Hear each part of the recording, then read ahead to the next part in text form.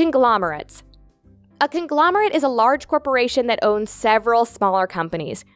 Almost all companies have lines of business. The traditional definition of a conglomerate is a corporation operating in a wide range of sectors and industries, but sometimes these businesses are all within the same sector. There are also conglomerates known as vertically integrated companies, which structure their business strategically to streamline a production process.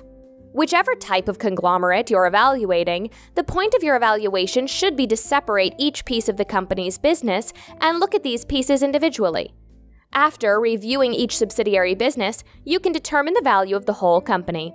As a general rule, all companies should be evaluated this way, not just conglomerates.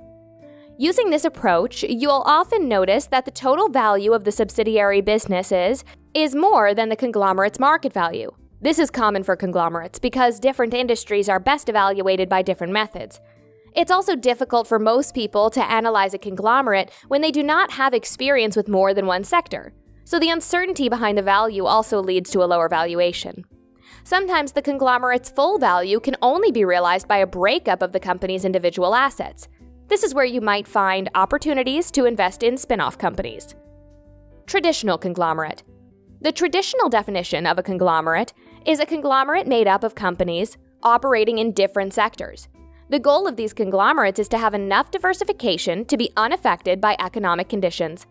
Conglomerates working towards this goal are often fueled by acquisitions. And because of this emphasis on acquisitions, evaluating the success of the company's acquisition strategy is an important aspect of the conglomerate sector. The best way to make this type of evaluation is by reviewing the management's reasoning at the time of an acquisition and checking to see whether the projected returns came true. If the management has a good track record and is honest about the failures, then that's a good sign. Another important part of conglomerates is management structure.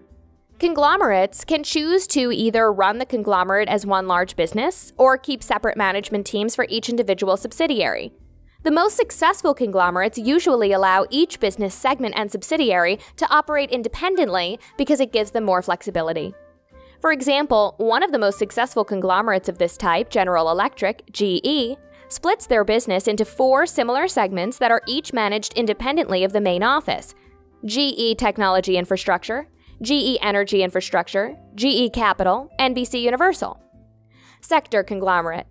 A sector conglomerate is a conglomerate that's made up of companies operating within the same sector. These companies are often labeled by the sector's name or its group of similar industries. For example, Disney is not officially labeled as a conglomerate, but it's widely known as a media conglomerate. Most large companies are a conglomerate of this type. They're made up of subsidiary companies, sometimes all with the same brand name. But these subsidiary companies all function around one core specialty. Technology companies such as Microsoft, Apple, and Google are some of the best-known sector conglomerates. They each have a wide range of businesses but stay roughly within the technology sector. Like a traditional conglomerate, this type of conglomerate is often fueled by acquisitions. The main difference is that the management is more likely to be centralized because these acquired businesses are considered to be technically similar to the company's core business. Otherwise, the key points for analysis are the same as a traditional conglomerate. Vertically integrated conglomerates. A vertically integrated conglomerate is usually not considered a conglomerate, but it functions in a similar way to a sector conglomerate.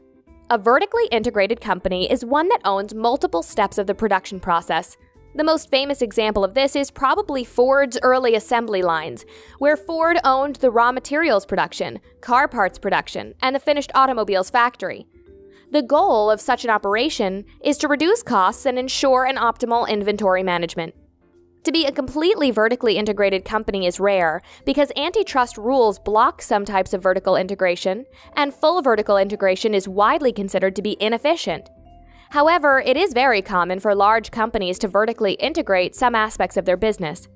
For example, large oil and gas companies such as ExxonMobil and BP are probably the closest to full vertical integration.